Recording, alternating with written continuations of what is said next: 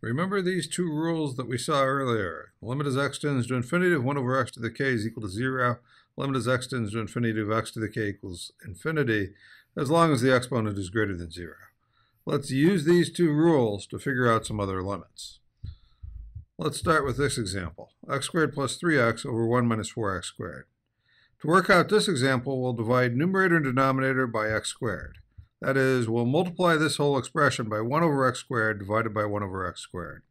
This amounts to multiplying the whole expression by 1, so it hasn't changed the value of the expression.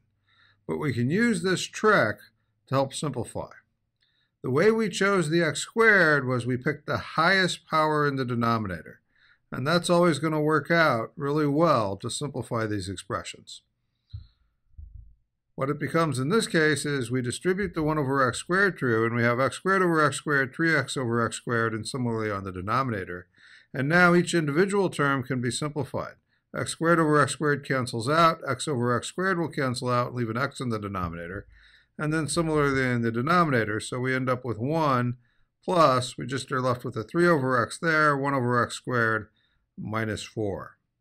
And now we can apply this rule to the 1 over x and the 1 over x squared. So the 1 over x is going to go off to 0 because this is 1 over x with k equals 1. And so that goes off to 0 by what we learned earlier. And this 1 over x squared is also going to go off to 0 because, again, k is greater than 0 and it's 1 over something.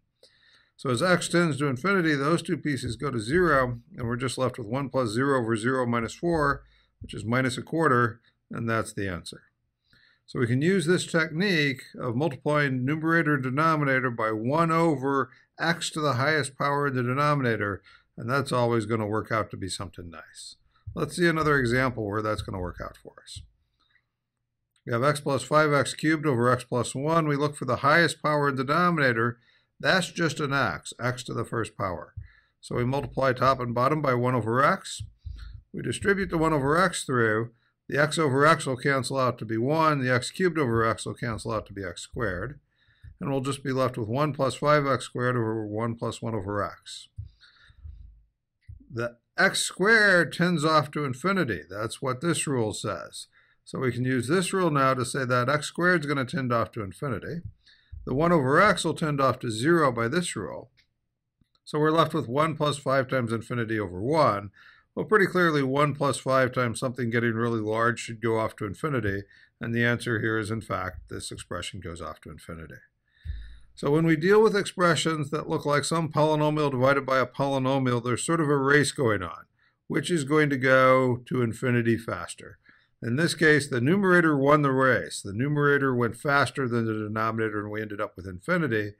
In this case, it was kind of like a tie. The x squared and the x squared, well, they ended up balancing out. It was a pretty close game, and we ended up with minus a quarter. This is how we can figure out limits at infinity of polynomials divided by polynomials, and this is going to be used when we get to integration.